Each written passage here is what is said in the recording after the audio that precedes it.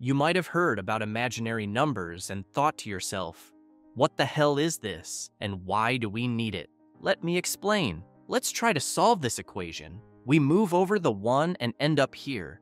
We try and find a number that will satisfy the equation, but this is actually not possible. This is where imaginary numbers come to the rescue. We invent a new number called I, and I is defined to satisfy this equation. Therefore, we see that I is equal to the square root of -1. This seems strange, but if we look at a number line with all the real numbers, we have now extended this to become a 2D plane.